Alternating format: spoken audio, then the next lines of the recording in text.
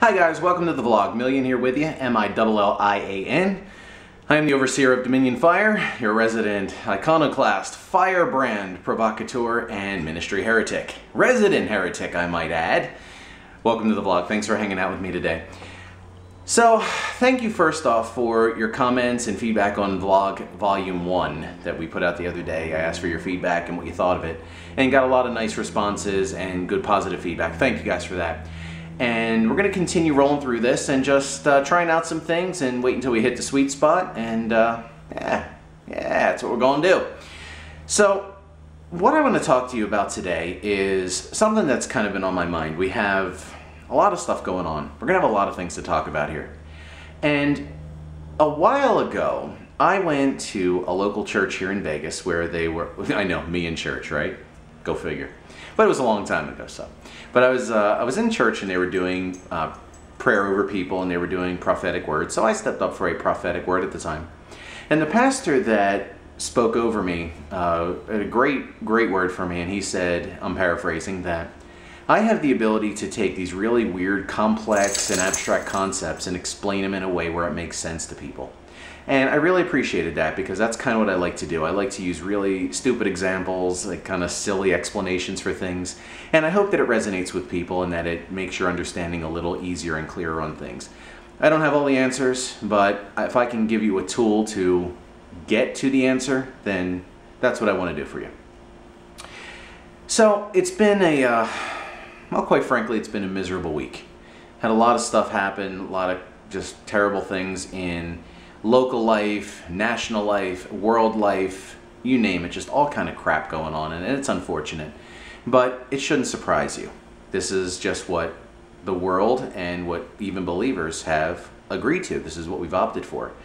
And there's fallout from stuff. You know, there's choices have consequences, and this is choices that people make. So, but I want you to stay encouraged, because even though there's things going on in the world, maybe in your life, that are not the best right now, that the kingdom of God is still being built, and of the increase of his government and peace, there's going to be no end. So you believe your word when it says that.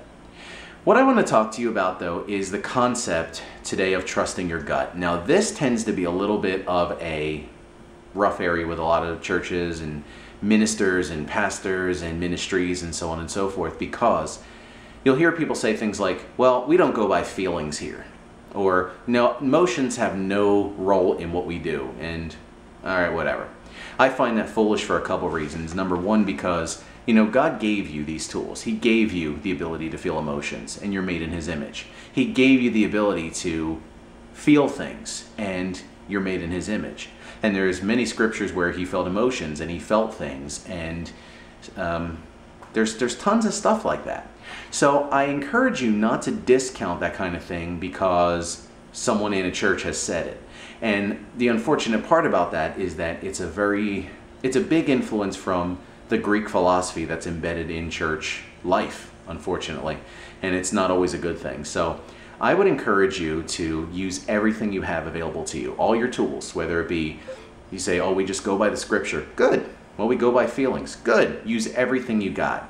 Because I'm less about compartmentalizing things and more about working in fullness. You know, Ephesians 4, man, grow up into him in all things. And I think that if you do that, you're going to see a better result, and you're going to see different things start to happen. So basically, don't curse the harvest. Don't curse all the tools you have. Don't pick some things over the other. Use every single weapon or tool or resource that you have available at all times. And I think you'll see a different thing. Don't be afraid is another thing too, because you know what? If you're truly operating from a position of God and you ask him for bread, he's not going to give you stones.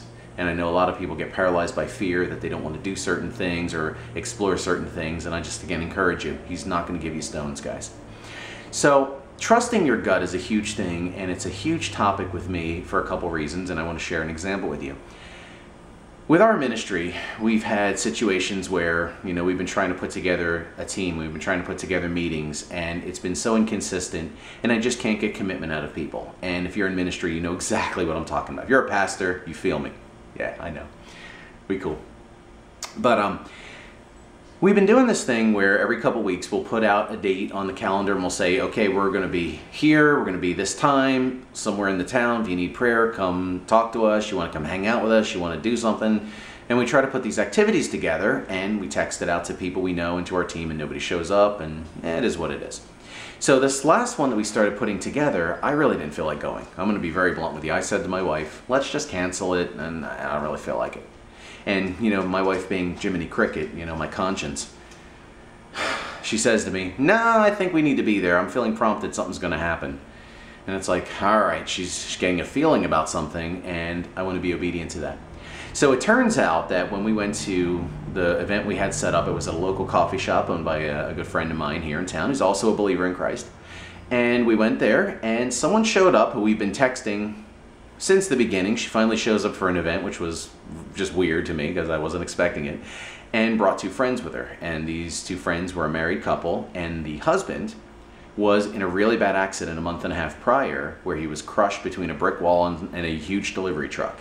So broken sternum, all the ribs in his upper body just busted, and his upper body was just a big mess. So miraculously, he's had a lot of people praying for him because they're a Christian family, and his recovery has been miraculous. A month and a half and he's already up and walking around doing his thing. And he came to this event, and my wife started talking to him and said, all right, well, let's pray for you. So what was really cool is we set up the Periscope app on my phone, which is live video streaming. So what was cool was we broadcast live, ministering to him, getting his healing. We trained two other people in how to do healing, because I could train someone to minister healing in about 30 seconds. It's really not that hard. And 4 people prayed for him, and by the time it was done, he says to me, he goes, I don't know, I'm feeling weird sensations, and the pain in my back all left. And if you saw the stream, it was really cool. So in a nutshell, all the pain in his upper body left, his range of motion was restored in his upper body, and he could move around. And he told me that he could breathe better, because, you know, it's around your ribs and your lungs. So we're kind of sitting around, we're talking, we're doing some prophetic word for people, and we're just hanging out, drinking our coffee. And I start talking to him, and he says to me, he goes, you know, I feel good. Awesome, man. And I really wish I could go running. Okay, let's go running. And you know what? This guy didn't hesitate. He accepted his healing right there on the spot. So what we did is we went outside this coffee shop, and it was at a strip mall, and there was maybe 200 feet of just sidewalk, and there were tables at the end, and I said, okay, here's what we're gonna do. I said, I'm gonna broadcast this live. I said, we're gonna race. I said, I'm gonna run, I'm gonna say go. I'm gonna run with you to the end, touch that table, come back, let's see who wins. This guy dusted me. Now look at me, I'm not really a track star, I get that. But this guy had every bone in his upper body broken, and he just wasn't having it. So he received his healing, he was outside running, and he was done. He goes, man, that felt good. And I'm like, bro, this is an act of faith. And you know, he really started embracing that. After you receive ministry for healing, you have to take some kind of act of faith in a lot of cases to really see what it can do. And that's why when you minister healing, you'll say something like, whatever you couldn't do before, do now, or try to move it around. There's a bit of an act of faith, and faith is what makes things happen. So he got his healing, he was able to run, and he was really impressed. And I told him, I said, you know, when you're ready, I said, come find me. I said, I'll train you. I said, and it's time for some retribution. And he was all over that one. So it was really nice, and it was a wonderful result happened. We broadcasted it live on Periscope. People prayed along with us on Periscope, and they were watching us. So it was a really, really neat event.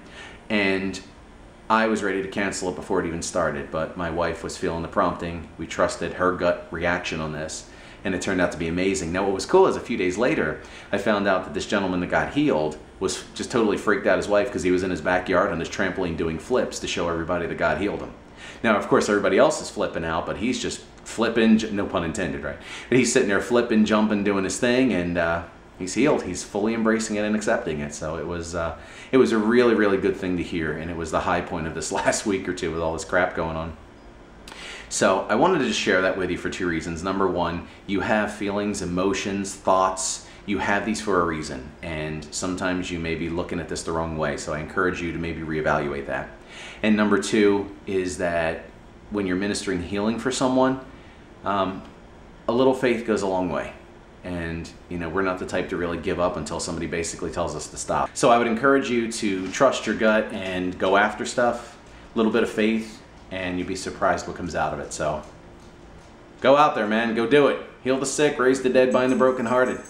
put God's goodness on display. That's what we do here at Dominion Fire. So please hit the subscribe button here on YouTube. Come hang out with me. We'll talk more. We got, like I said, we got a lot to talk about. A lot of subjects, a lot of things going on, and I just want to give you insight on things. So please hit the subscribe button so you can keep up on the updates. Anytime, visit our website at dominionfire.com, or you can follow me on Twitter /Periscope @HealingMinister is my Twitter handle there, so make sure you check that out. We also have a Facebook page. Everything's on the website, so make sure you just check out there, and also here on YouTube. So thanks for checking us out. Thanks for hanging with me. Now, go bless somebody.